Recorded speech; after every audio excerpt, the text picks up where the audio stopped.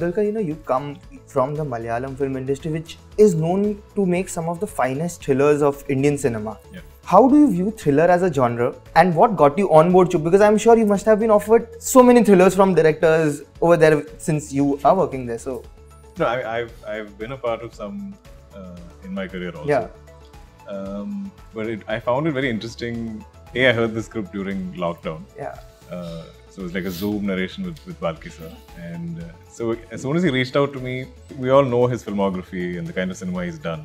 So I was expecting it to be something along his style of film. Of life, yeah, slice of life or something. And then he told me this idea and I was like, wow, what? Like, it's so different from what he's done. And I love that. I love that he was pushing himself into unknown territory.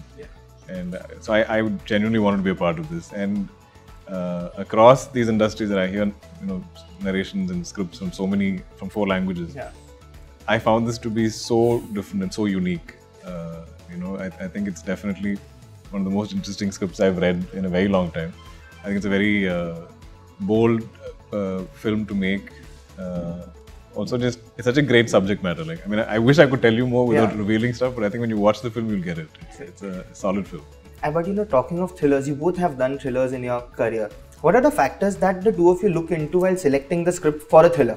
I don't look at factors or anything. A kahani hoti hai, if you hear it, you like it. I am on my instincts. If I like it, I do it. If I don't like it, I don't like to analyze it, because your brain has given you the answer in a fraction of a second. Why do you want to analyze it? True, yeah. I don't think any of us can sit and break it down and check if it ticks all the boxes and stuff. I think we just go with the flow. Your instinct, you feel this is a great story, and then hope everything else falls into place.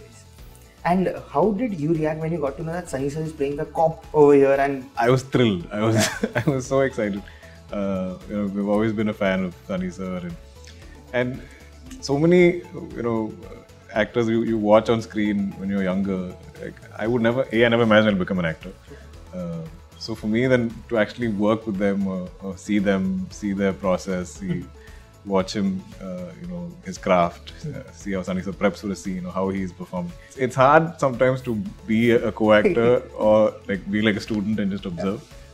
I loved it. I was so excited when I heard it, and I think the first day that I was going to meet him on set was a big moment for me, and I was quite nervous and excited. And when Balki sir introduced us, he was so warm, he's so lovely, and I think whenever his scenes are being shot, all of us will assemble, all the me, Shreya, the writers, all of them, Raja Sen, all of them. We always assemble just to watch him perform. So yeah, super exciting. And Sunny sir, you are one of the last of the actors of Hindi cinema whose voice has an identity. When you scream, everyone knows that Sunny Deol ka voice hai. How do you view that? Even in the trailer, when the first poster was out, you scream Chup, and we know it is Sunny Deol. I don't think that's me. That's been a nice, interesting mystery, actually. Anyway, it is basically what I don't know. It's just क्या हो जाता है कि over the period of time, people का कुछ image बन जाता है, and we take it further along, and उसी चीज़ पे फिर लोग करते रहते हैं. I wish they would give me an opportunity to do something more than just scream.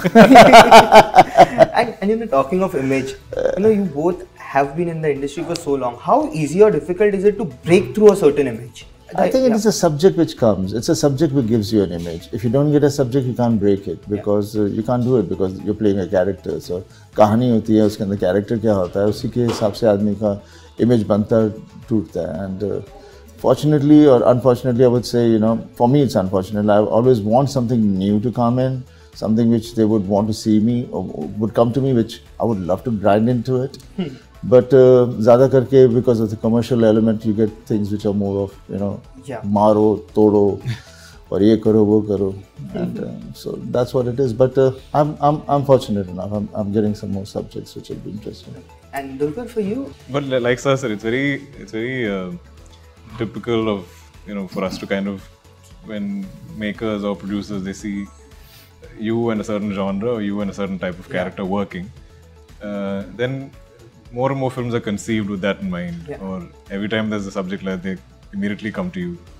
So it's not so easy to break out of it, because sometimes even though it's the same genre and similar character, there's a great film in there, and then you can't say no to that. So you do tend to kind of being in a certain zone, And it's tough to break out that. You can't just break into a different genre just because that's your goal and do a bad film. Yeah. So it's tricky. You have to strike a fine balance. Yeah, you have to find great cinema, great makers, and want to break your image. And so, which is why I think when Chup came, we were all happy to on board. Yeah. And Sunny sir, which film, according to you, has been that one which wherein you stepped out of your comfort zone as an actor, or which when pura bheed chalta and in that film came like a breeze of fresh air? I think I started off my career like that, and I've always been on that way. I never, when we came in, I came into the industry that time. My dad was there, Midji was there, Shatruji, all these actors were there who were, and the cinema was of a different genre. And I come with Arjun, I come with Betab, Dakat, and all this Yatim, and all that cinema was very different. It was youth, and it was completely different. Yeah. And I was enjoying doing it, and I was fortunate enough because the directors and the writers were looking at something on that side, and they found me and I found them, and we kind of moved ahead with it. So that's why it's always it's very mushkil se koi kahani achhi milti hai, subject milta hai jiske andar where you can really, you just go into it and you're scared, but you want to do it because you want to unfold yourself and find out, am I there or am I not there? And that's the beauty of that's how I see cinema. I don't see it any other way. And so this film, the core concept of the film is around film critics. How do you view the critic reviews? I think they're doing their job, whatever they have to do, like they're doing our acting, they have got the rights to say good, bad about us. And I think, like I said earlier on also, initially when you come into this field, you get very touchy and emotional about it. You want to get angry and you want to do something about it. And then slowly you start understanding, okay, don't take it so seriously, just move with yourself. Yeah, I agree. I mean, I think I'm just in that stage in my career where I'm feeling a little more secure as an actor. Like I feel like I could be here a little longer. Like when you first start out, you don't know what's going to happen and whether you'll be a failure or like whether you'll stop getting offers in film. So when they criticize you that early in your career, it's very scary. So I've had those very angry moments also, thoughts in my head. But now, like, I think I've slowly made my peace with it that, like you said, they're doing their job, we do ours. But I do try to, I tend to kind of focus on the negatives. It affects me, like it upsets me, but I think it also helps me sort of become better. Like, I want to then prove them wrong, or I want to do things they say I can't do. So I think there's something that I find healthy in it also.